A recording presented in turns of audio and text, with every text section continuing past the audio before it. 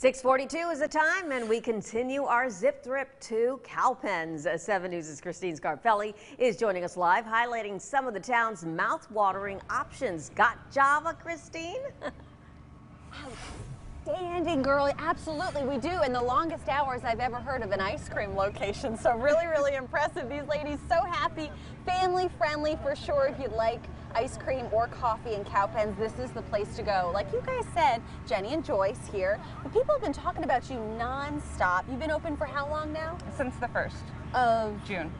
That's and that people have been talking about you about. I didn't know that. Okay, that's really outstanding. Yeah. And you are open for really long hours. What are your hours? We're open from 7 to 9 right now, and we'll be open until 9 p.m. all weekend, including on Sunday. Okay, so that's a big weekend. Very good. Speaking of, do you mind if we highlight the brownie right in front of us? Because there's a brownie sundae you're not going to want to miss if you're coming to the festival. Yeah, absolutely. We partnered with Abbott's Bakery, who's a local bakery with us, and we'll be offering a brownie sundae called the Mighty Moo Brownie Sundae, which will have a slice of the Abbott's Bakery homemade brownie with a scoop of the Hershey's vanilla ice cream, hot fudge, whipped cream, peanuts, and a cherry.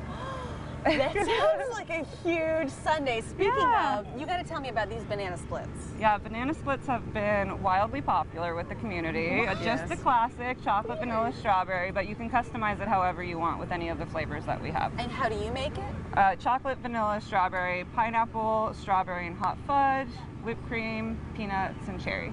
Huge. And a banana, of course. And some people get one for themselves, you said. Yes. For dinner, Joyce? Yes, I had a customer come in and have it for dinner. So. Okay. That's amazing. This weekend is a good time to do it. Mighty Moo Festival is today and tomorrow. Do you expect a big crowd? Yes, we do. The parade is going to be starting right outside the beginning of our, or right in front of our establishment. So we're expecting to have some people come through in the morning and be pretty steady all day, hopefully. For sure. Hopefully coffee as well, guys. Very good. To learn more information where? Facebook? Yeah, and on our coffee bags as well, where the farmers are featured on here, you can actually learn all about the roasters and the farmers directly where the beans come from. It's farmers first, so we cut out the middleman there. Many of them are local, guys, and one thing you're not going to want to miss, these brand new coffee cups. Malachi, isn't this awesome? Don't you want one? Thanks, guys. Yeah, they're really cute. Check this out, Malachi. I like that a lot, Christine. I'm becoming a big fan of everything Cowpens right now. And again, we're going to be talking weather in just a second. And if you think we're excited about what's going on here in Cowpens, how about this? I have the cheerleaders with me, the cheer squad. We're going to talk with them, give you a little bit about your weather coming out in just a few minutes when Zip Trip from Cowpens continues.